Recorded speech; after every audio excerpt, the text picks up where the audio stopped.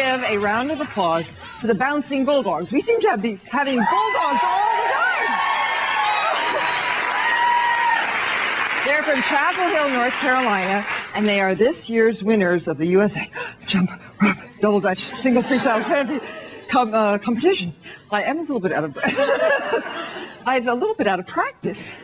I don't think I've jumped rope since maybe high school. You are great. Fantastic. You'll see more of their moves later on in the show.